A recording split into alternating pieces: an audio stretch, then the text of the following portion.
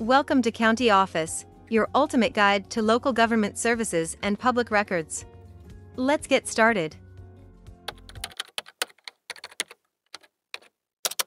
Can a sex offender get gun rights back?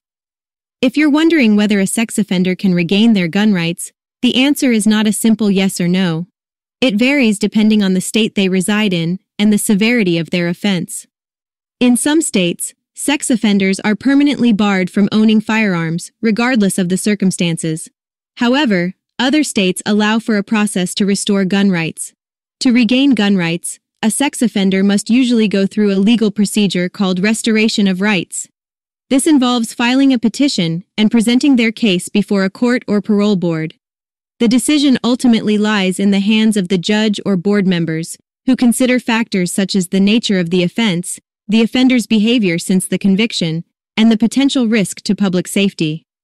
It's important to note that restoration of gun rights is not guaranteed and is often a lengthy and complex process. Additionally, federal law prohibits convicted felons, including sex offenders, from possessing firearms. So even if a state allows for restoration of rights, federal restrictions still apply.